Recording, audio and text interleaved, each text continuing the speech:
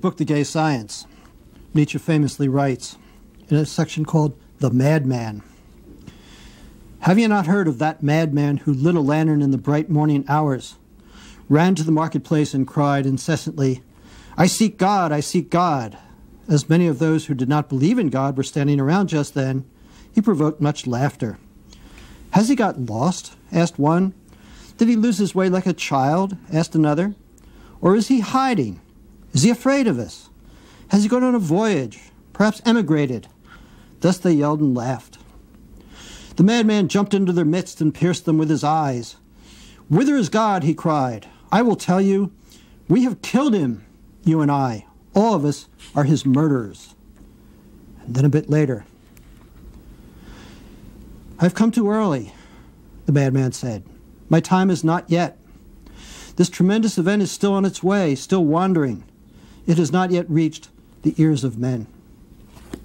The fact that Nietzsche is an atheist will come as a surprise to no one. He takes his atheism very seriously. In a book of about the same period, written just a year or so before, he writes, "Historical refutation as the definitive refutation. In former times, one sought to prove that there is no God. Today, one indicates how the belief that there is a God could arise and how this belief acquired its weight and importance.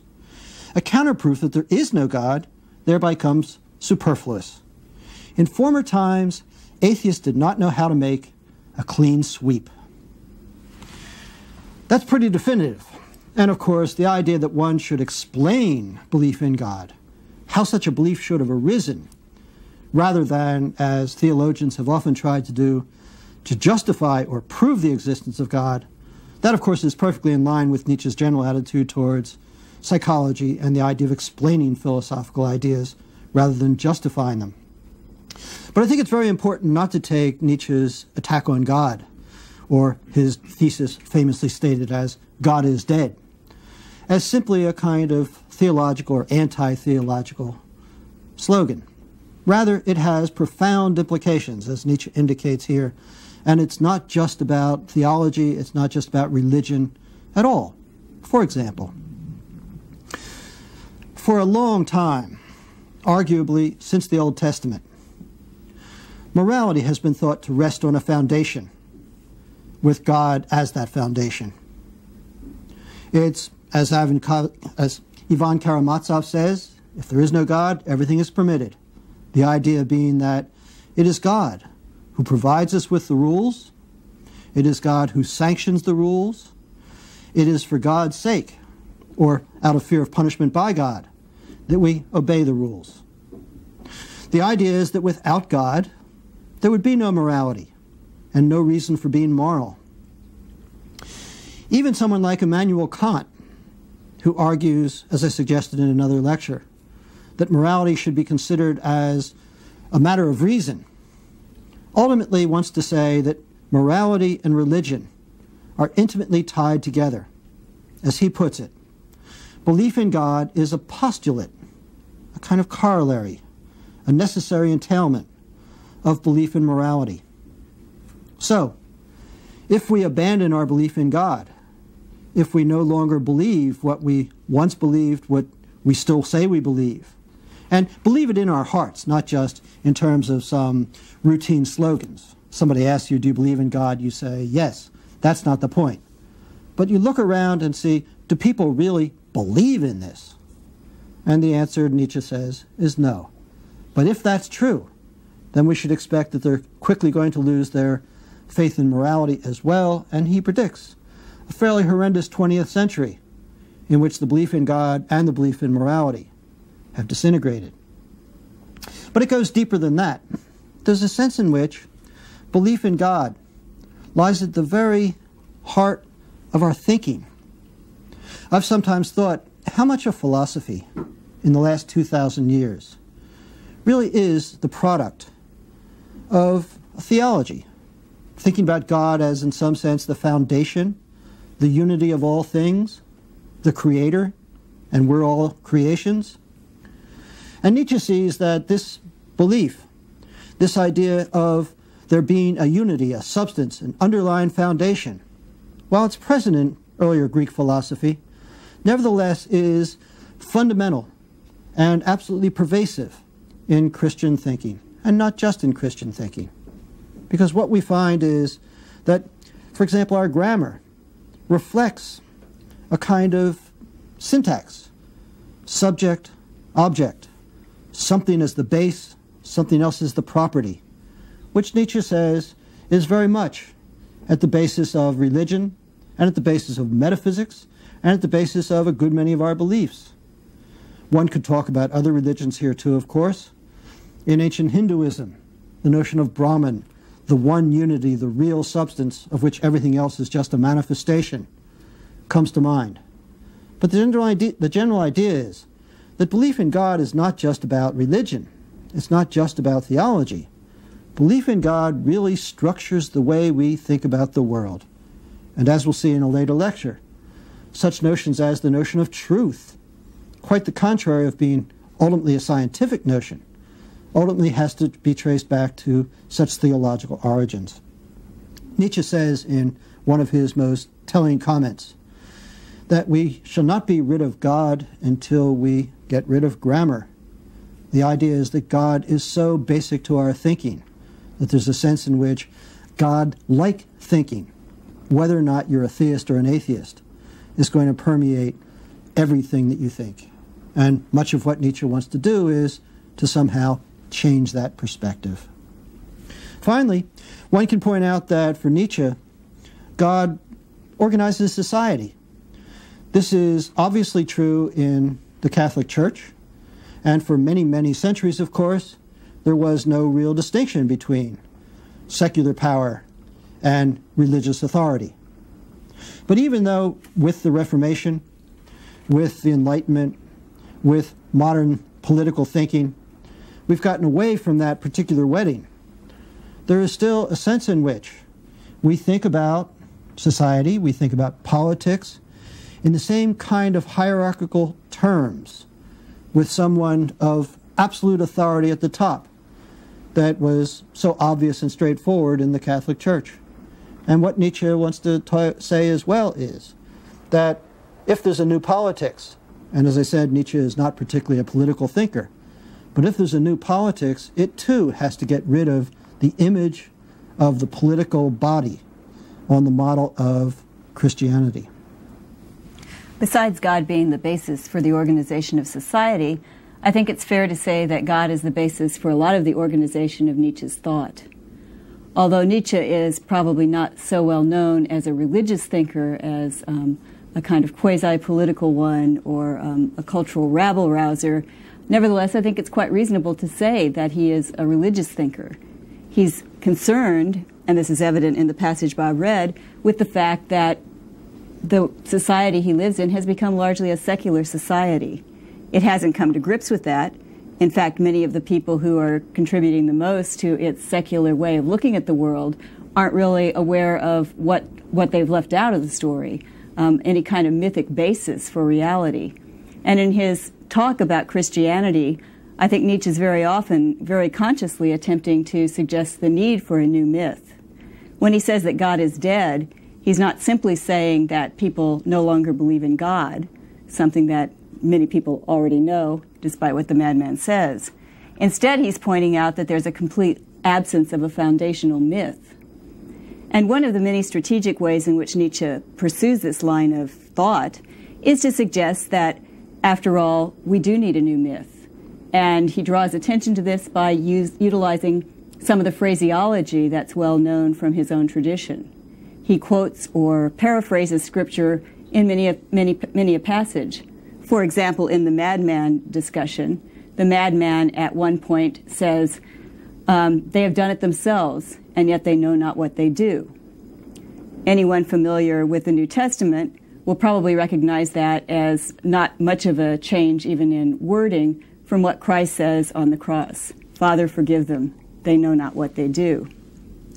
What I'm going to draw attention to for a minute is the way in which Nietzsche also utilizes a lot of phrases from a more recent religious thinker, Martin Luther, the central figure in his own immediate background, because I think a lot of those images are images that are very much misunderstood in Nietzsche And most people reading them don't recognize that there's a kind of religious base, and that Nietzsche's using these to call attention to the need to develop a new kind of basis for answering spiritual questions.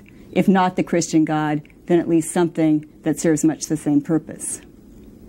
One of the most well-known phrases in Nietzsche is his idea of philosophizing with a hammer. And certainly this connotes a lot of violence.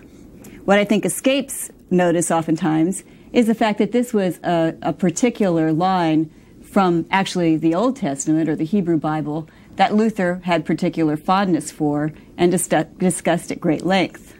The line in question is from Jeremiah, "My word is a hammer which breaks the rock in pieces." And one of Luther's comments about it is, God wounds in order to heal. Now, why do I think that this is importantly in the background of what Nietzsche has to say? One of his ways of parsing the whole notion of a hammer is to talk about how the hammer actually is used to, as he puts it, sound out idols, to see when idols have become hollow. And that's precisely what he wants to do with the Christian God. In this, he's following a tradition that also, besides the ones that Bob referred to in the last lecture, follows the thought of Ludwig Feuerbach. Feuerbach was famous for suggesting that humanity was not the creation of God. By contrast, humanity created God. And one of the unfortunate side effects of this was that the more humanity developed its religious thought about God, the more of its own positive powers, its positive virtues, it relegated to God, thereby diminishing humanity's sense of self and awareness of its own powers. So rather than say that one did something out of one's own virtue, the tendency was to attribute this to God. God provided grace. Anything negative that happened tended to be human responsibility, but anything virtuous couldn't really be taken as part of oneself. So what Nietzsche sees as a positive potential of sounding out the most famous idol, namely the idol of the Christian God, is for us to realize, after all, that the whole story of the Christian God was a human invention. And in fact, its very greatness, its power to synthesize society for so long, was a human production. If we could achieve that kind of great basis for thought at one point, surely we have the resources to come up with an alternative myth. But back to the hammer. Another feature of this hammer image, besides sounding out idols to see which are hollow, is actually to take the hammer and smash those idols that don't end up really providing anything useful to humanity anymore. This sort of violent image is one that comes directly from both the Old Testament and Luther's gloss on it. The idea that there's an attempt to create, but to create only by means of destroying. And that's something that Nietzsche wants to suggest that humanity needs to do. So again, there's a sense of a role that used to be played by God wounding in order to heal, is now something that we, in the aftermath of the death of God, might take seriously in doing ourselves. What we ought to do is try to recreate, but we can only do that first by destroying. Another frequently mentioned image in Nietzsche that I think stems in many ways from Luther is the notion of masks. Bob's already drawn attention to Nietzsche's own mask, that of the mustache, but Nietzsche frequently talks about how so much of perceived human behavior really masks the actual motive. And again, I think there's a kind of reference to Luther's discussion of God wearing many masks. We can't always see God's motives. Instead, we see masks of God. If Nietzsche wants to put humanity in the place formerly occupied by humanity's own invention, namely God, what he wants to do is draw attention to the fact that we ourselves and our own motives are filled with masks. And again, it's kind of putting humanity in the place of the object of most interest and eliminating God from that position, since practically we've already done that. One of Nietzsche's particular emphases throughout his philosophy that we'll be talking about a lot in this series is his talk of affirmation, of saying yes to life, to one's own life specifically. And again, I think that there's a kind of reference back to Luther using this kind of terminology.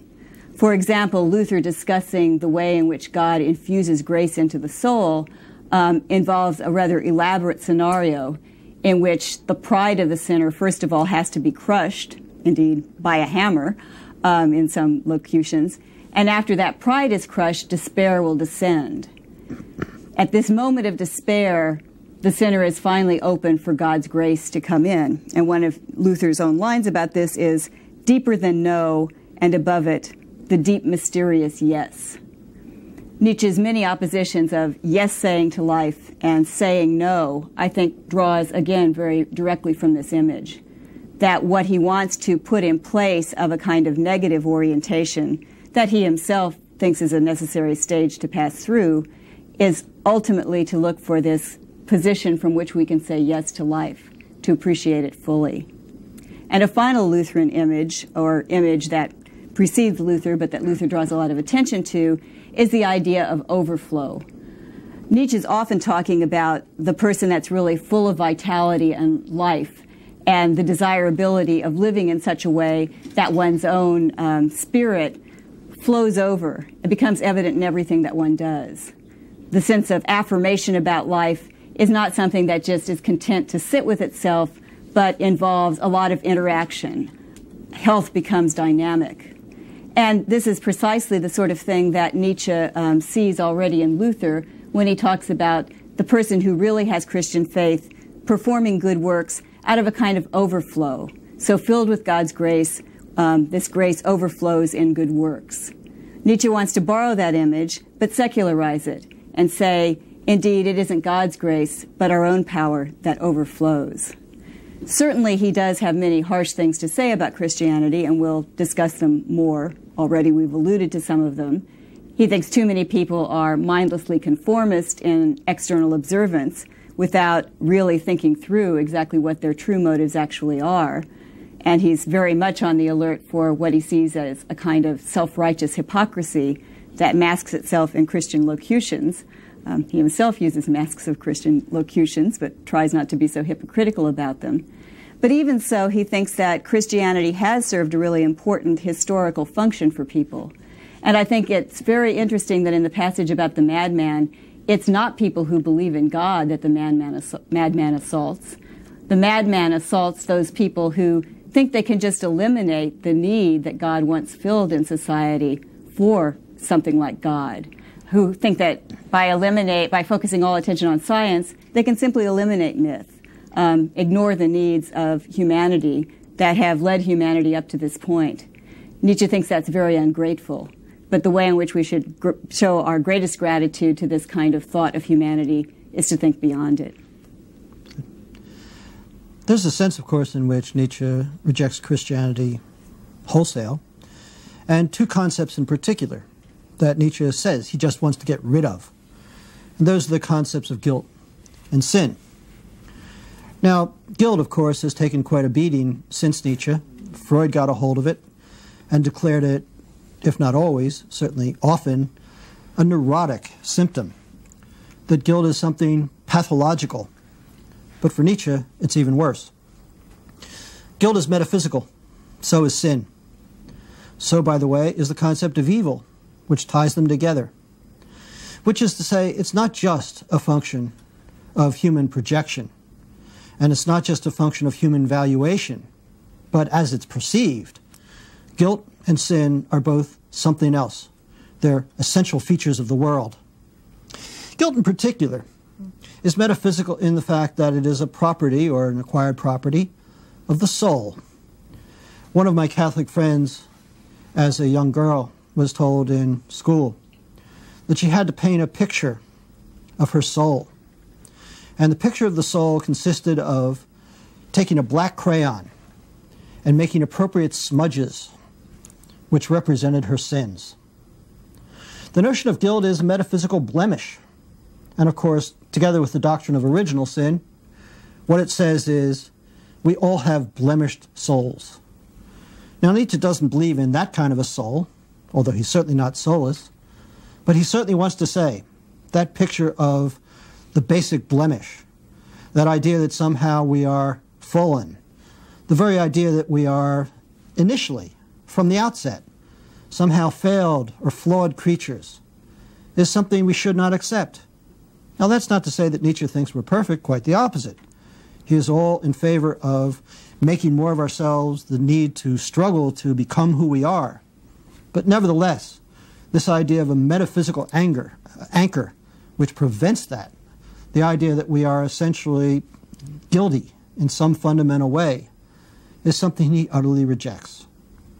And in line with Nietzsche's general attitude towards life, one can anticipate he has the same attitude towards sin. In fact, when you think about sin in the Christian tradition, something very odd should strike you. That the most serious crimes, murder, theft, treachery, rape, those aren't the things that are talked about the most. Partly, of course, because the wrongness of them is taken for granted. But if you think, for example, of the list of so-called 7 deadly sins, I think you get a real insight into what's going on here. In fact, these are human foibles. They are features of the human circus.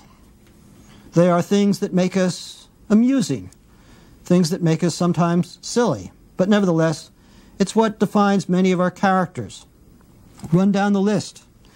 Lust. I mean, there's something very strange about the attack on lust in, for example, St. Paul. It's not as if lust is something to be overcome. And Nietzsche's Dionysian temperament says quite clearly, lust is something to be enjoyed, but of course in a way that is appropriate and suitable. Or gluttony. Now, I don't know what your attitude towards food is, but drawing again from Feuerbach, we might say that gluttony is something that's essentially human. A certain amount of discipline, self-control, politeness if you like, is certainly necessary, but nevertheless, gluttony isn't a sin, much less a deadly sin. Gluttony is just a feature of being human. Greed. Well, perhaps that's more exaggerated in the 20th century than it was before the sort of outset of global capitalism. But nevertheless, greed has always been with us. And there's a sense in which greed is not necessarily evil. To be sure, sometimes it causes great harm. But in most people, greed is just, it's one of those little things about them, something to joke about, something to criticize them about, something to gossip about. But again, it's part of the human circus. Anger, can you imagine a world without anger? Aristotle, I think very insightful on these matters, talks about anger not as a sin, but quite to the contrary. Anger is something which the good person will naturally feel in the right kind of circumstances. Not to get angry in the appropriate circumstances, to the appropriate degree, at the appropriate person, he says, is to be a fool. And so to think of anger as a sin right away makes you think something very deep and something very different from what is being pronounced here is actually going on. Envy? Well, I hate to say it, but envy is a basic human emotion. And for someone who sees human behavior as really basically competitive, envy quite naturally is going to be an inevitable outcome.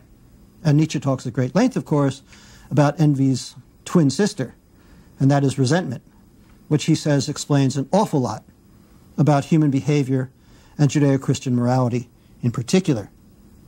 Then there's pride. What's so bad about pride? Again, let me refer back to Aristotle. What Aristotle points out is that pride is nothing but what we would call, in rather California-ish terms, self-esteem, thinking well of oneself, recognizing one's accomplishments and exploits. But of course, in Christian theology, pride is considered a sin. And in fact, on some of the lists, pride is the #1 sin, because it's paying attention to yourself instead of to God. And finally, the odd sin of the 7, sloth. But is sloth really a sin? I mean, should you be sent to prison for it? Should you be damned for it?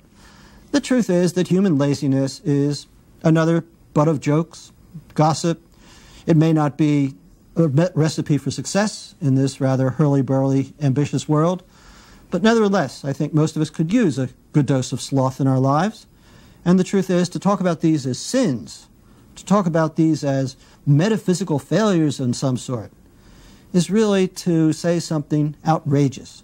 And what Nietzsche wants to do in his war on guilt and sin is to say, in effect, look, guilt as it's conceived, not as a matter of responsibility, and not as simply a matter of shame, which is a different matter too, but guilt as it's conceived, as a kind of embarrassment before God, as something that's essentially flawed about you, is something that must be overcome and rejected.